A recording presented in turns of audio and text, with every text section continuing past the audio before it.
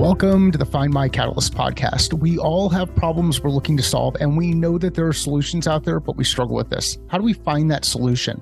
Where does the nudge come from to help us take the next step and start solving tough problems? This podcast is designed to help you find your catalyst and take that next step. I'm Mike Simmons. I'm the founder of Catalyst Sale. This episode is brought to you by the Catalyst Sale Game Plan. It's our approach to goal setting and execution. If you head to catalystsale.com/game, you can find more information. My catalyst today is Nelson Gilliat.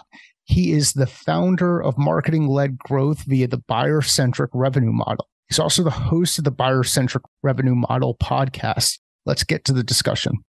Nelson, it is awesome to meet you. I first came across you after hearing you on, I think it's branded as the Sales Hacker podcast. I forget what it's named these days, but it was the one that Sam Jacobs hosts. And after listening to you on that podcast, I just thought, wow, it'd be awesome to have you on. And here we are, fast forward, a number of weeks later, and then a number of weeks after this thing will go live. But Nelson, how are you doing?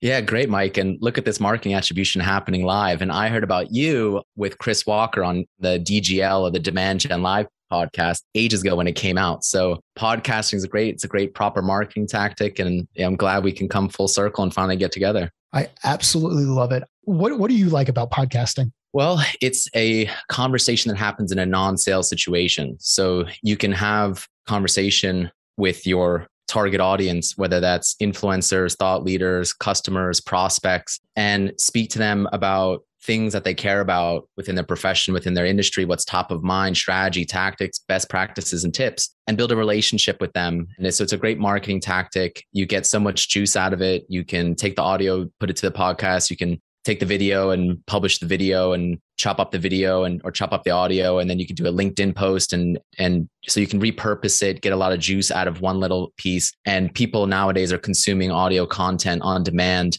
as they're doing other things. And so that's why podcasting is so huge. But it's a great way to build relationships with the audience and build an audience of your own at the same time. So I'm going to have a little bit of fun here because you said non-sales discussion or not. I forget exactly how you said it, but it was something about non-sales. What's wrong with the word sales?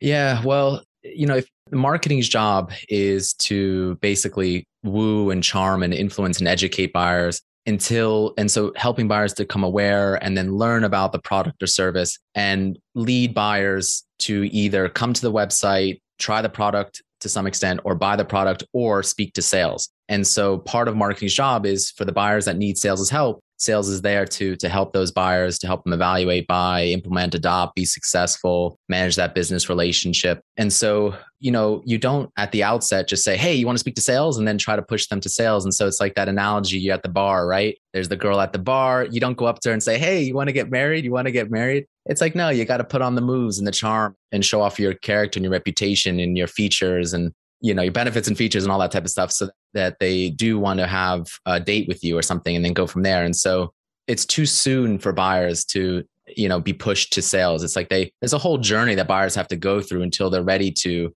have a sales conversation. You can't rush that because if you do, just like the girl at the bar, they'll tune out and turn off and you'll wonder why you never heard back from her. So marketing needs to, have, you can say, quote unquote, communication or conversations with buyers in a non-sales situation or, content, social events, networking, referral, partnerships, all sorts of stuff where you're not trying to say, hey, let's have a sales conversation right now to get you to buy, but we're going to help you with your awareness and your education. So when you are ready to speak to sales, you're rip roaring to go. Those are the hot leads that sales loves. You're well informed and it's going to be a great conversation.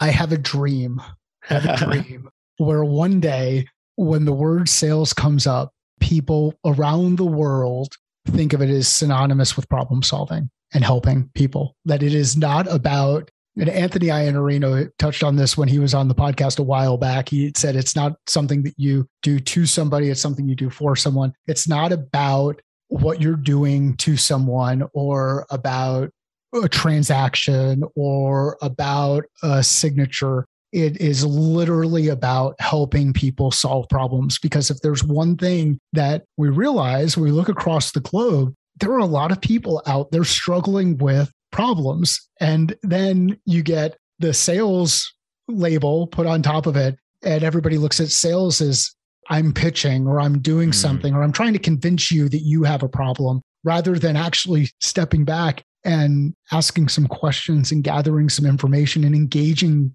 with the people who do have the problem, understanding that problem, and then being able to provide a solution. So one day I believe that this will happen. And I believe that we're getting closer and closer to it. And I think we're going to start to get into it as we get deeper into the book and some of the discussion around these models of the future and where things are going. So the subtitle of your book is, the first title is The Death of the SDR. And the subtitle is A Buyer-Centric Revenue Model. So how we move into more of a buyer-centric revenue model, but we're going to foreshadow a little bit. So before we get there, let's talk about the challenge that exists inside the marketplace when it comes to what we've created from whether it's B2B or B2C selling, just selling in general. What are some of the problems that we've created in the marketplace? Well, specifically as it relates to B2B sales. Yeah, and I think this is related to what we were just talking about why sales has a bad reputation amongst buyers and sellers alike.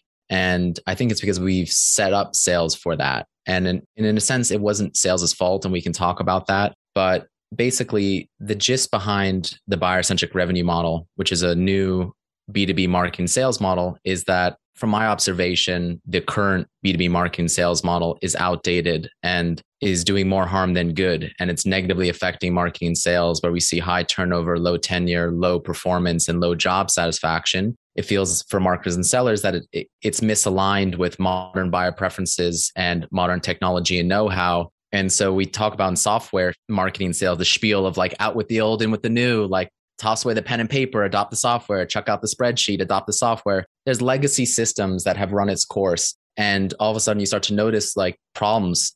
And it's at that point, it's like, whoa, I need a new solution here. So that's happened to me. I came up through sales development and sales and marketing, and I was trying to diagnose like where are all these problems coming from. And I realized that fundamentally B2B is operating on a sales-led model, growth model for the 1980s. And it hasn't adopted to today, which it really should be marketing-led, where sales is still relevant and plays a role, but it's basically secondary to marketing. And the reason why that is, and we can get into that, it's that buyers want more marketing and less sales. Most of the buyer's decision to purchase is influenced more by marketing than sales. And there's lots of surveys amongst buyers, and then qualitative interviews you could do amongst buyers, and then introspecting your own buying preferences to actually show that. It's like, yeah, I want a lot of the information to become aware of and to learn about vendors, to try out vendors and to buy vendors up front and on the website, and from marketing, from content, events, and from my peers who marketing is also influencing through word of mouth and referrals and community and review sites and everything like that. All of this access to the internet and information puts marketing at the forefront, and sales still relevant, but it plays a different role than it once did back in the day, where sales was really the key driver of growth and profit, and where the buyer needed to speak to sales to get a lot of the information or most of the information. That's all changed. And so there's problems today. We can talk about what those symptoms of the problems, but the core problem is that the model is outdated. So how do you distinguish between sales and marketing?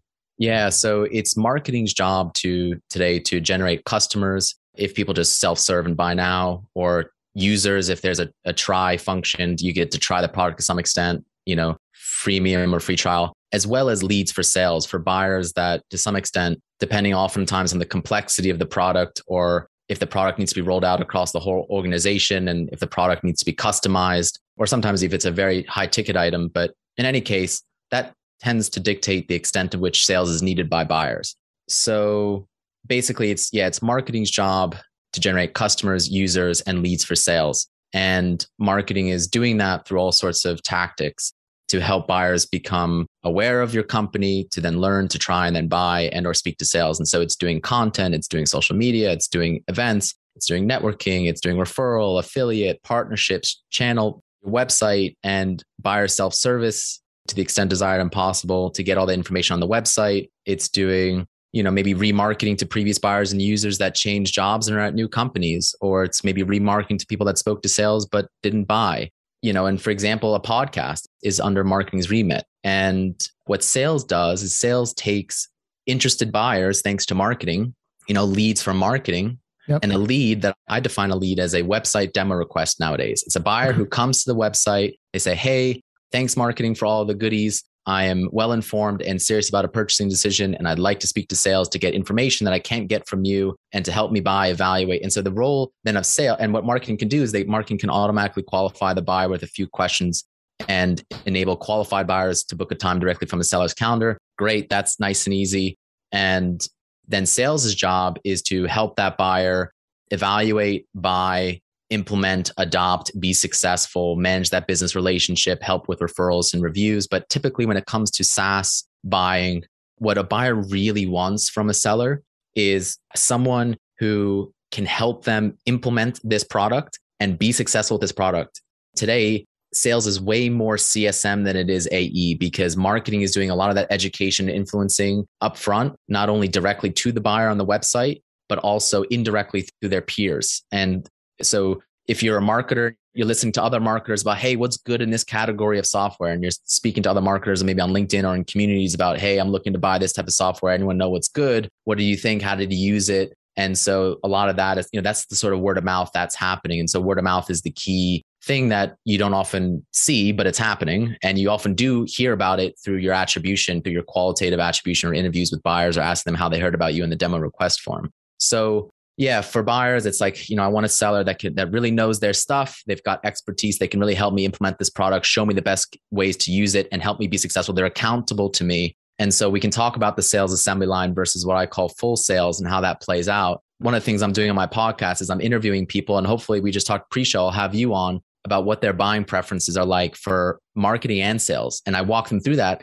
and everyone's like, yeah, I want this for marketing. I want that for sales. And I'm like, yes, exactly. So, we could talk more about that. But so that's the difference between marketing and sales. Sometimes people confuse the two, but they are two different departments for a reason. And so we have to be very clear about who does what and not try to muddy the waters. I would say one last thing, and I'll turn over to you, Mike.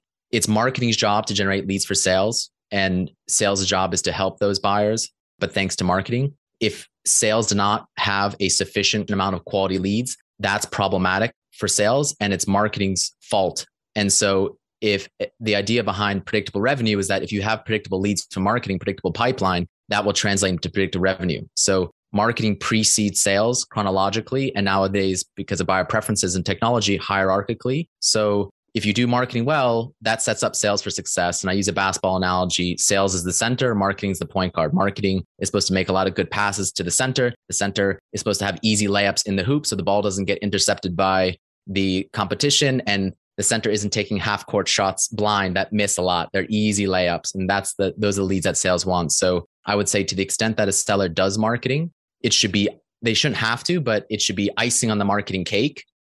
And the type of marketing that sales should be doing proper marketing. They shouldn't be pestering buyers or annoying buyers or cold pitching buyers. They should be doing the type of marketing that a lot of sellers are doing today, which is really good, which is networking and referrals from their customers and the people that they know and have built relationships with, content and social.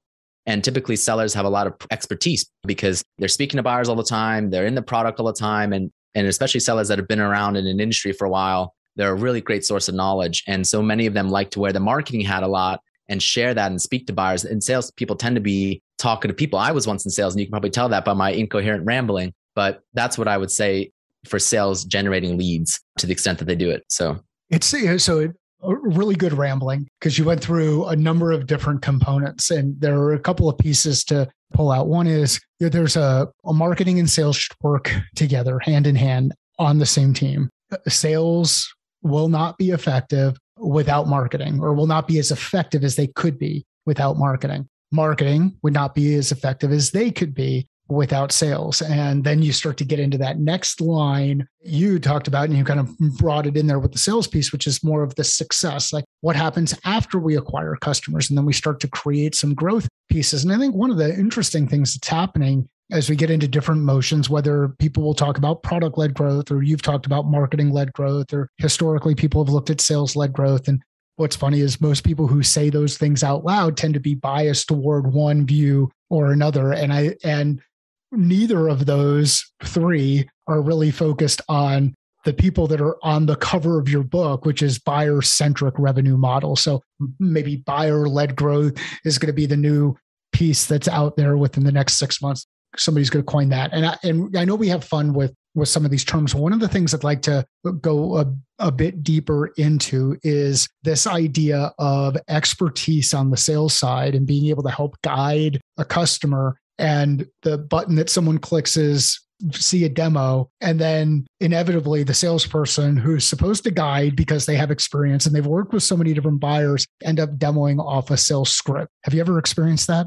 Yes. And, I came from a sales background as well. And the fact is, when buyers want a seller, again, they want someone who can help give them things that they can't get on their own from marketing on the website, let's say, or from trying the product to some extent, or from their peers who have used the product. And so typically when they come to sales, it's like, this product is very complex and I need to roll it out across the whole organization. So a lot of different stakeholders, and I need to and it's very customizable. It's not like a plug and play, like run and gun, easy, like I get it, or it also costs a lot of money. And so I want to make sure I'm pulling the trigger right. And so I need someone who knows a lot about this product and the use cases of this product, and that can help me to evaluate it, to buy, pull in the right people to make it happen internally, and will be accountable to me and will ensure proper implementation, adoption, and success. And so the CSM role really becomes, I think, more key in sales today. Unfortunately, given the current sales model, sellers are on what's known as the sales assembly line, where you have partial sellers that can only help the buyer with an aspect of the sales process. And that leads to, unfortunately, stunted sellers who are denied full efficacy and expertise and fulfillment. And when I was in sales, the best sellers are the ones where like, I want to be responsible for my customer and shepherd them through their success and implementation, because I get more responsibility, more growth. That's all the fun stuff. And imagine the knowledge of an AE and a CSM combined. So the CSM is doing all this stuff to help with implementation success. If you can parlay that back into the initial sale and the knowledge you get post-sales, it's like, wow. It's like, and also you can, because you get to see what it's required to make customers successful and what is required to do adoption successful. Again, you translate that to the pre-sale. We say, hey, yeah. And also the buyer will appreciate that, because the buyer is often expecting a handoff. And then they have to go through the whole kit and caboodle and song and dance again. And they suspect that you're going to make promises you can't keep. When I was in sales for a startup, I was a AE CSM combined. And I saw how that made a difference with the buyer. Whereas I no handoff here. I'm going to take care of you. And my promises are going to become my delivery. I'm responsible for you. And we're going to build a great relationship. And so they trusted me. They had confidence in me. And I had more expertise and efficacy. And I enjoyed it way, way more. And I built a portfolio of customers. And that was way more fulfilling and way more productive for the company. And those customers are way more likely to adopt, to be successful, to buy again and buy more. And in a SaaS business, a subscription business, most of the profits and growth happen after the initial purchase, which tends to be a small purchase. So for many companies, most of the profits and growth are in the land and expand motion. So it's very important that you keep your customers, that they renew and that they upgrade or that they buy more. And so again, that's why the CSM bit is so important. But now what happens is with the sales assembly line, with the AE CSM split in other subdivisions, you might have an AE or account executive that helps with the initial sale, a sales engineer or a demo specialist that helps with product expertise and demoing the product. Then you might have a customer success manager that helps with implementation and adoption. And then you might have an account manager that helps with expansion retention. So you might have like 4 different sellers. Now, that's a lot of sales headcount. And that's a really bloated sales org. And then you have the issue within sales where sales suffers 29% turnover and they suffer 11 months tenure. So, and this 11 months tenure comes from a survey of 150,000 sellers in 82 countries over like a ton of companies. Anyway, so imagine you're a buyer and you're going through all these sellers, stunted sellers, plus they change all the time. So it's like, who the heck is my point of contact? It's very rare to come across a seller who stays with the company for a while. And those are gems. I once worked with a gentleman called Andy Mensch. Hey, Andy. And Andy was with the company for like 20, 30 years and buyers loved him. And even though we didn't have a great product, even though our pricing was inferior, buyers loved him. And so even though our competitors came a knocking to Andy's customers, Andy, looked after his customers and they were loyal to him. And loyalty is very important, especially in a crowded market and especially if you have an inferior product or pricing. And so, yeah, I would highly encourage people to rethink their sales organizational model. One of the questions that comes up for me is, why did we feel the need for specialization? What was it that triggered this, hey, let's go ahead and become over specialized? It's a great question. In the book, I provide the history of the current B2B marketing and sales model and how it evolved over time. Because once you understand the history and you see all the full pieces of the picture, it's like, oh, okay, I get where we are now, where we should go. And so what happened back in the day is that in the pre-internet era, marketing really wasn't able to give buyers the information that they needed and wanted, given the level of the internet or the presence of the internet, of technology. Marketing just didn't have the means. And so marketing couldn't bring buyers to sales. Marketing could not generate a sufficient amount of quality leads for sales. And all that information that a buyer needed was behind sales. So what happened was that sales went out to buyers and basically operated in the absence of marketing. And so first you had outside sales doing basically field knocking or door knocking. And then you had inside sales doing telemarketing or digital door knocking.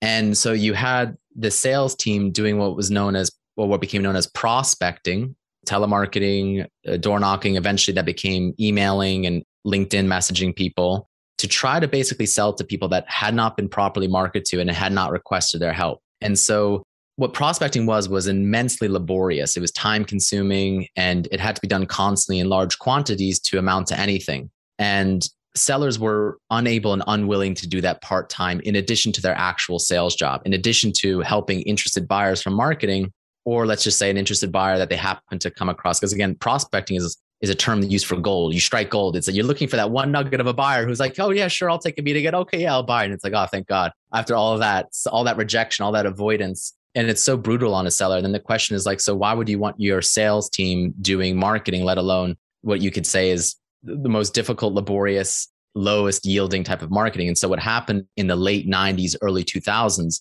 is sales development hit the scene to take prospecting off of sales's plate and do prospecting full-time to relieve sales of doing it part-time. And so, but what happened right before the sales development came on the scene was there was one more step that happened. And so what happened was sales leaders were like, okay, sales cannot do their full sales job of the AE/CSM combined, plus the prospecting bit. So what they did is they said, okay, let us create the hunter-farmer split. Let us create what is now known today as a quote unquote full sales cycle seller, which is an SDR and AE combined, where you have one seller do prospecting part-time plus help with the initial sale. And then once they help the buyer to buy, they hand over the buyer to the CSM who can help with adoption, implementation, success, and expansion and retention. And that happened before sales development hit the scene. So there was the original subdivision of sales, of the sales assembly line was born, was the hunter-farmer split, sales and account management, or sales and customer success.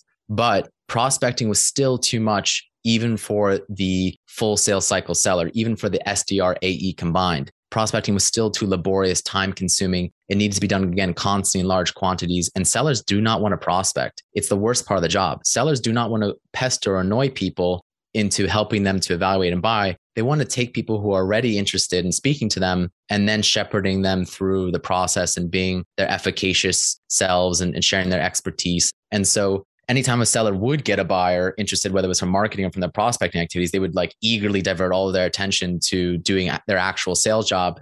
And then in the late 90s, early 2000s, sales development hits the scene to take prospecting off their plate. And in 2011, so fast forwarding a little bit, Aaron Ross writes the book called Predictable Revenue, which he basically says, hey, here should be your marketing sales model, which was based off of my time 10 years earlier at Salesforce and as a sales leader at Salesforce. And so what the predictable revenue model is based on is aspects of what Salesforce did as part of their broader marketing sales efforts. And essentially what the predictable revenue model is sales development plus the sales assembly line. So sales development is the marketing shtick to generate and qualify leads for sales. The sales assembly line is the AE/CSM split in other subdivisions, whether that's a sales engineer or account managers. And so that codified, popularized, preserves, and fuels sales development, as well as the sales assembly line as the core B2B marketing and sales strategy today.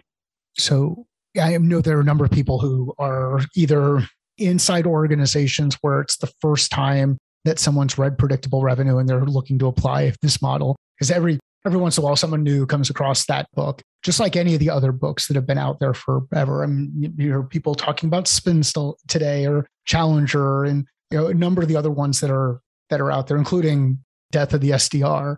These models, a challenge comes in where you start to say, is this the right model for my business based on the current maturity of the business and based on the current maturity of the market and based on the type of customers we need to acquire. And unfortunately, I think a lot of organizations are searching for a quick fix, or they're searching for some silver bullet that's going to solve for this thing because they know that, hey, it worked for Salesforce, and Salesforce is this huge company. Once you start doing these kind of things, though, what are some of the symptoms that start to reveal themselves that, hey, we've made some mistakes, or maybe there's a different way to approach this, or maybe we need to think a bit differently about how we're going to market?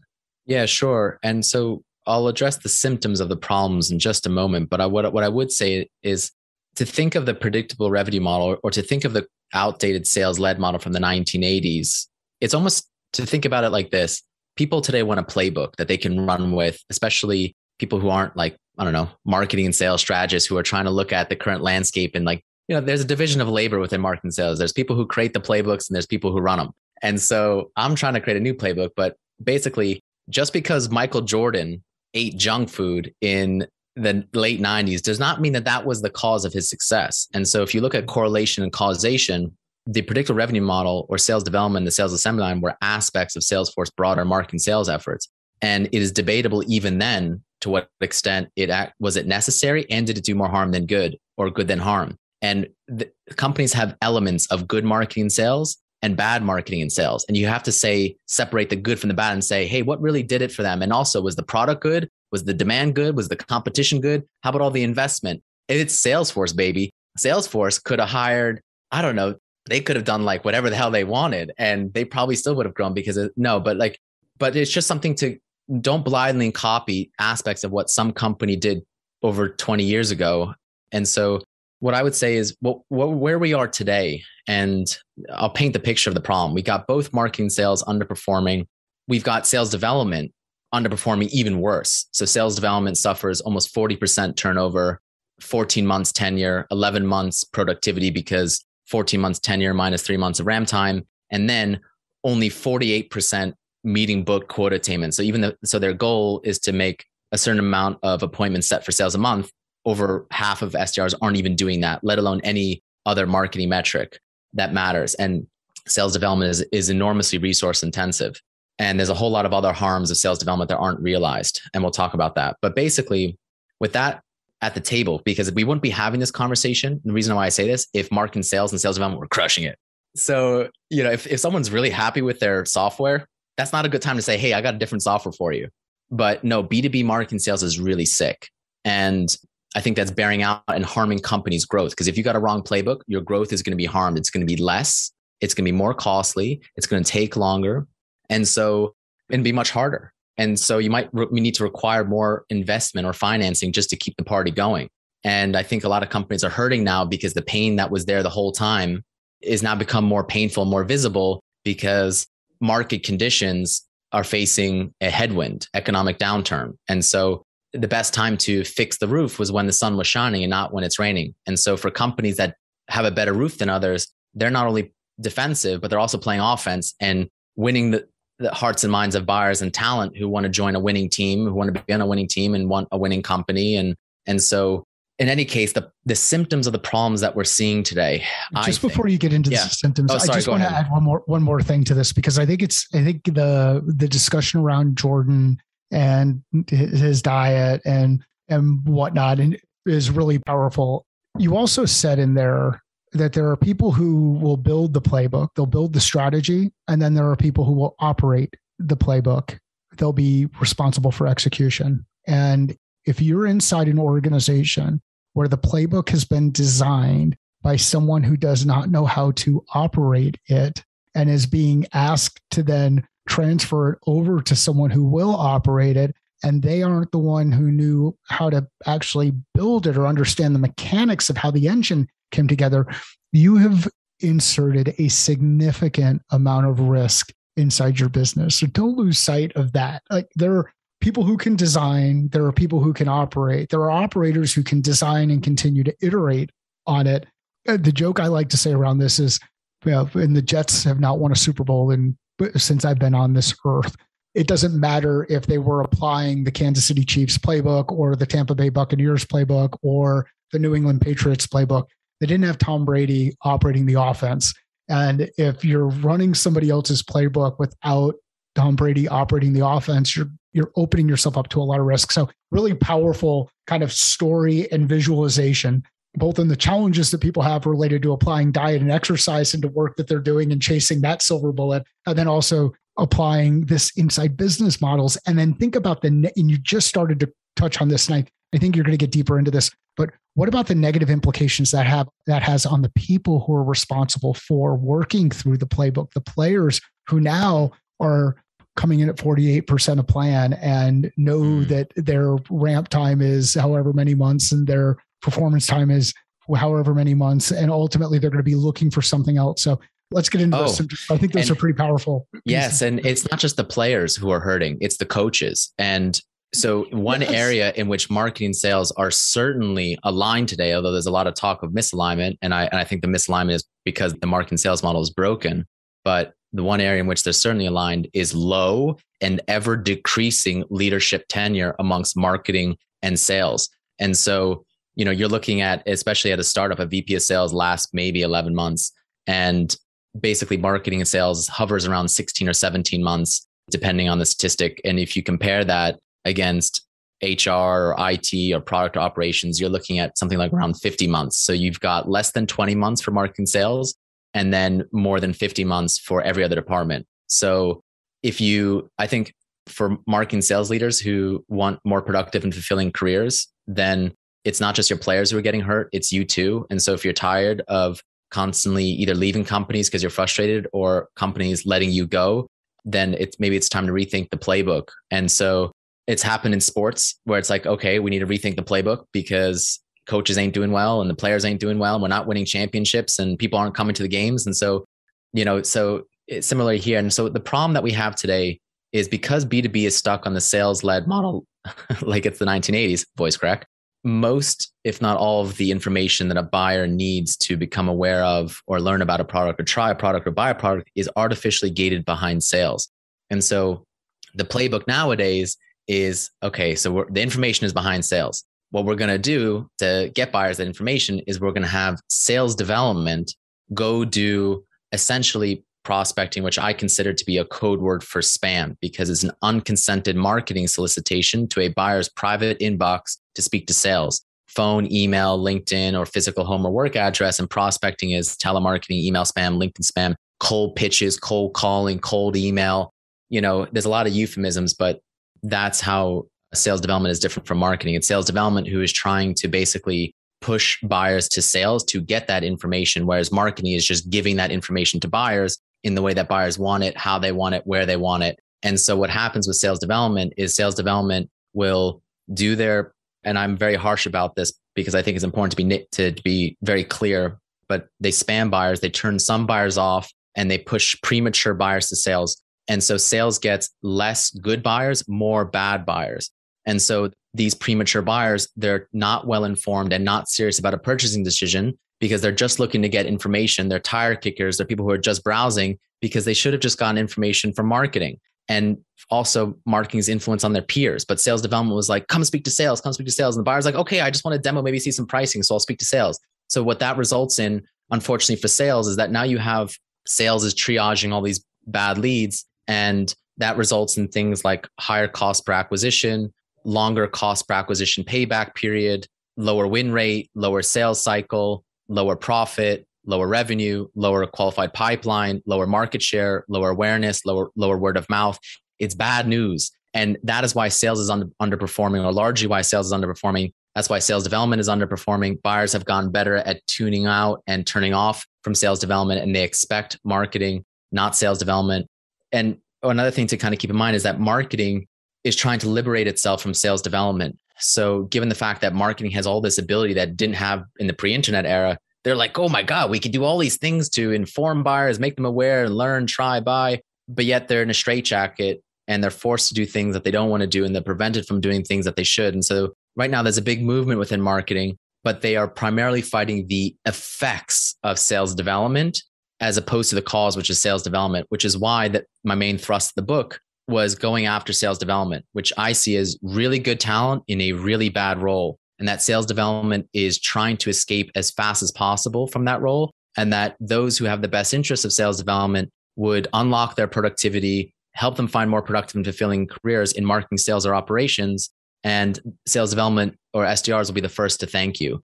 And so a lot of companies, and I talk about this in the book, have done this. They've repurposed sales development, particularly to marketing. And I outline a game plan for how companies can do that, a step-by-step process, a compare, test, prove, and gradual transition approach that people can run with, and examples of companies that have done it and the results. And so there's a way to sort of unwind. And it's a big advantage for smaller companies who can avoid sales development altogether. But it's very important to know that, as we talked about Michael Jordan's junk food, companies have, when they look at their marketing efforts, they have a mixture of sales development and marketing, which I would look at as bad marketing and good marketing. And they often blend the two together as opposed to separating out the components and say, hey, what's really helping Michael Jordan here? Is it his diet, his exercise, and his ability and his hard work? Or is it the occasional cookie every now and then, or fast food burger? And so, but smart companies are separating sales development from marketing. They're comparing the leads from sales development to marketing's website demo requests. They're looking at how much resources and budget goes into sales development versus marketing. They're interviewing their buyers and getting qualitative feedback from their buyers as to what type of marketing that they like and don't like, and what actually helps them to become aware of and to learn about vendors. And they're finding out it's marketing. And they are then gradually repurposing sales development to marketing over time. And sales and SDRs are really thrilled about that because they get to do proper marketing, help out with content, social events, the website, product marketing or market research. And so it's really a win for everyone and for sales as well. And so, but what happens when sales gets all these premature buyers that don't really buy as much or buy as fast, and sales doesn't do too well, there's other problems or other symptoms of the outdated sales-led model from the 1980s that is negatively affecting sales and therefore negatively affecting marketing and negatively affecting the company. And that is quota and commission. And I firmly believe in why I cover quota and commission in the book. And again, I was a seller. I'm very familiar with these. And I did a lot of research and spoke to, a lot. So I break it all down. But the true purpose of quota and commission, I believe, is it's meant to pressure the seller to pressure the buyer. And it pressures the seller with sort of desperation, because what a quota is a partial goal and metric, often the only goal and metric. And for sales, particularly with AEs, that is monthly or quarterly revenue on the initial sale. That's it. They don't look at any other relevant sales or marketing metric that ownership and the CEO would normally look at to evaluate sales, as well as an individual seller. They say, no, just revenue on the initial sale. That's all that matters. And that's going to be on a short-term basis, either monthly or quarterly. And here's where commission comes in. We're going to tie 50% of that seller's salary to that quota attainment, which is based on the buyer's decision to purchase, which is largely, as we know, outside the seller's control, according to Gartner and Forrester and Miller Heiman and Harvard Business Review and surveys of tons of B2B buyers. Basically, the influence that a seller has on the buyer's decision to purchase is like less than 10%. It's basically at 90% marketing and marketing's influence on buyers' peers and buyers self-learning and self-educating from marketing. And so you're basically withholding half of their salary, and that creates a bit of desperation. And so buyers feel that buyers don't want their sellers to have these quotas and commission. And so you'll have sellers that are trying to pressure sell buyers. They will be very aggressive in demos, or, they'll try to do aggressive follow-ups. They might omit and obscure relevant facts. They might overpromise and underdeliver. It's not a good buying experience. And it's not good for the seller who, half of their compensation comes from the buyer's decision to purchase, which is largely outside of their control. They should be paid properly, like a lot of companies are doing nowadays, where they're paying their sellers the full cake and icing, just like every other department. They get the full salary plus bonus, and not half of their salary and then the other half pending the buyer's decision to purchase, plus some amount of icing, which is their uncapped commission to the extent that they exceed quota. Most sellers miss quota most of the time. And so I think what I've seen is it's basically around like 65% of sellers hit quota. But if you annualize that year over year, most sellers miss their quota. So some sellers might hit it one year, they might miss it another, but that's just hitting quota, let alone exceeding quota to any meaningful extent. And so, yeah, I go into commission heavily in the arguments for commission and all the unknown harms of commission, but it's really bad news for sales. And I think there's a reason why other departments don't have commission and they don't have quota. They have proper holistic goals and metrics, and they have a full salary and bonus. And so companies that have eliminated commission and have seen how much better it is for sales and attracting, motivating, retaining talent how much better it is for buyers and making buyers aware of that when they speak to sales on the website, letting them know that you're non-commissioned sellers. You're seeing companies like Monday.com, Backblaze, Legion Logistics, Microchip Technology, Culture Amp, Pluralsight, Refine Labs, Bravado, a couple more I can't remember off the top of my head, but they've seen the light on that. And there's a whole bunch more I'm sure that I'm not aware of that will hopefully come to light, but they're paying their sellers properly and the sellers are happy and the buyers are happy. And so, but fundamentally, I look at these four problems: sales development, the sales assembly line, quota, and commission, as symptoms of the problem, which is that B2B is stuck in an outdated sales-led model from the 1980s and hasn't modernized. So the buyer-centric revenue model is basically saying, hey, we should be marketing-led and not sales-led. And so basically marketing should take center stage and marketing should do only proper non-spam marketing, and therefore try to repurpose sales development to marketing gradually and minimize sales development as much as you can. So work towards that ideal of proper marketing. And then you have sales who helps buyers, to the extent that buyers need their help and can focus on doing their actual sales job, and that'll be great for them. And sales is an AE-CSM combined. So it's a single seller for a buyer. There's no handoffs. And that's the second aspect of the buyer-centric revenue model. And that there's holistic goals and metrics. So, if you're looking to evaluate the full efficacy of marketing and sales, you're not just looking at, let's just say, contact information of uninterested buyers, or what's known as MQLs for marketing.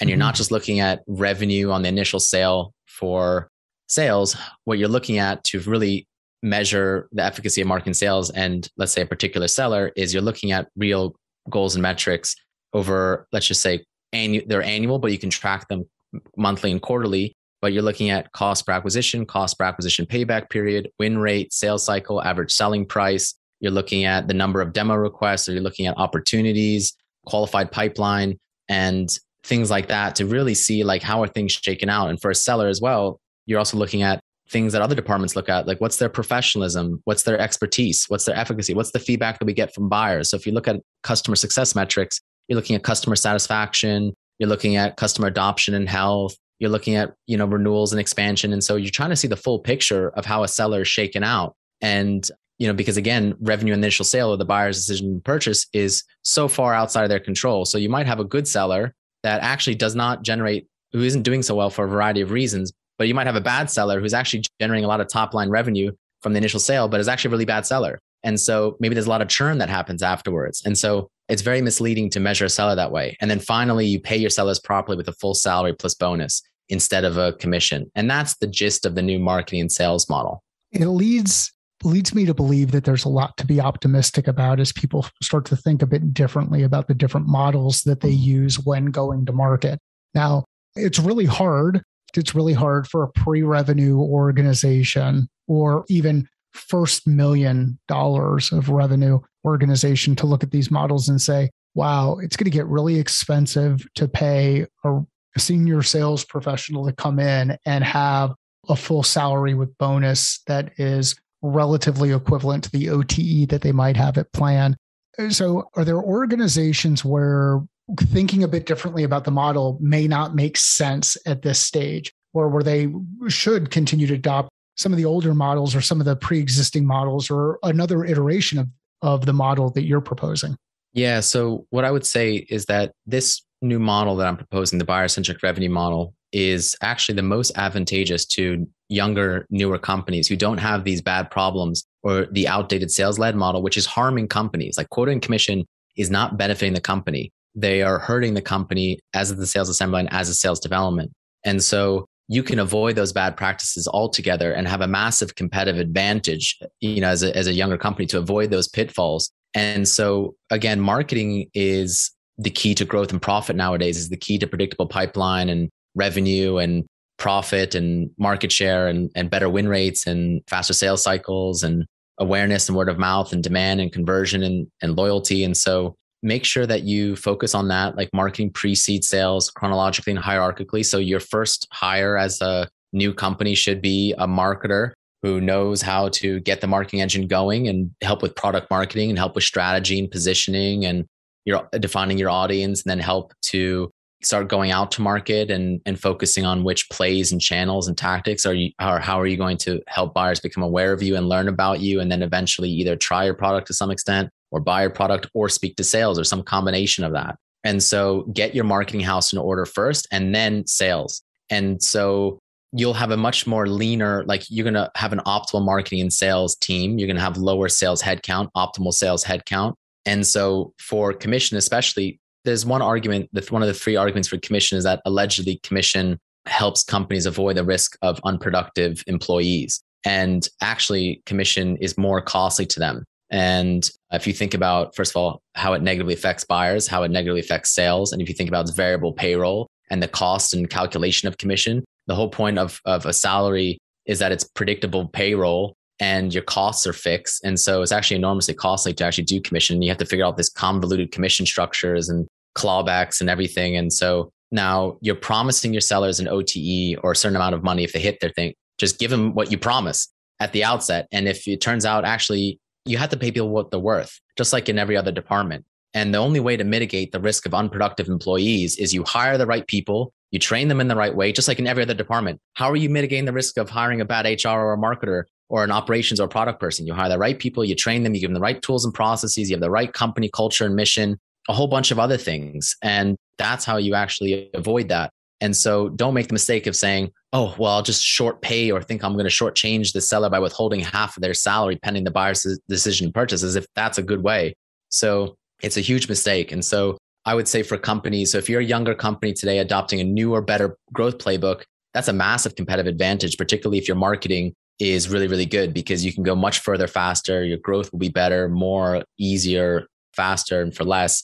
And if you're in a competitive market, you're challenging entrenched competitors. The fact that you have a better marketing and sales experience, that you have less friction, that you've got a great brand, that's going to go a long way and helping you displace those entrenched competitors who, by the way, have an awful marketing and sales model. So it'll be great for buyers. You're also going to attract talent to you because people are going to want to come to a winning team where they have the freedom to do proper marketing and proper sales. So it'll also help with your attracting and motivating and retaining talent. And so, or if you have an inferior product or an inferior pricing, again, it's like if you're at the guy at the bar and you're pretty ugly and the girl is there, but if you've got a really good personality, a good reputation, good character, and you've got a good chat, then that's going to go a long way. And so companies now in software particularly, they have undifferentiated products and similar benefits and features and similar pricing. So what's the key? It's marketing. So if you, like, for example, just use to concretize this, Drift displaced the incumbent Intercom for chatbot software. You know, they came up with conversational marketing, and Dave Gerhardt, the marketing leader, made Drift what it is. And Drift gained massive market share as a startup against this entrenched incumbent because of proper marketing and making it easier for folks to buy them and to use them as well. And so I would say, yeah, for a younger company, it's the massive competitive advantage that I'm seeing from after launching the model, some really great traction. The early adopters. So if I look at my model as a software thing, it's like my early adopters so far and will continue to be younger companies that can be more nimble and more flexible and who are looking to have a competitive leg up over the competition, who might have a lot of customers already and already have some good elements of marketing and sales and have a lot of financing. And so you need to be able to do something better. And so again, a startup is building things up from scratch. Now, mature companies can make the change. It's just harder, but you know, they eventually have to do it. The question is when and how much pain are they willing to tolerate? So yeah. Well, I'm excited about how the models continue to evolve. And yeah, as much as I'm a big fan of the Marie Antoinette quote, there's nothing new but what has been forgotten. There are always going to be evolutions of things and innovation that applies where you start applying other concepts into new areas, and that can create some amazing growth.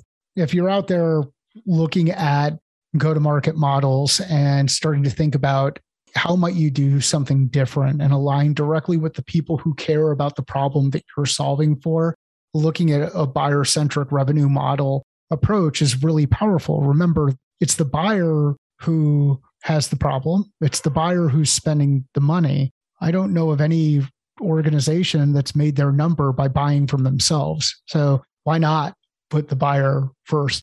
Nelson, this has been an awesome conversation. Where can people find out more about you, what you're working on? Where can they connect with you directly? Sure. So you can find me on LinkedIn. I'm trying to put out daily content, breaking all this stuff down with videos and text. And you can read the book. The book is on Amazon and ebook, paperback, and Audible. So I self-narrated it. So if you don't mind my annoying voice, I tried to put some humor into it so you can enjoy it if you're walking around the house or walking the dog. And there's the Buyer-Centric Revenue Model community. So there's a free Slack community trying to bring together revenue leaders and founders and anyone who's interested in these ideas to discuss the real problems and the real solutions to this and get access to real resources. And so we're building that out. It's in its infancy, but you can chat to people about this stuff. LinkedIn is a bit of a rubbish platform to have conversations, but it's good to get attention. So yeah, and hope you join this movement. It's a positive movement to modernize and liberate B2B marketing sales for more productive and fulfilling careers. Nelson, thank you. If you know of anybody who would enjoy this conversation, get value from this conversation, please share it with them. Let Nelson and I know via LinkedIn. We'll include links to the show notes for each of the assets that Nelson had mentioned. Sales is a thinking process. Business is a thinking process. Life is a thinking process. How are you thinking differently about your process?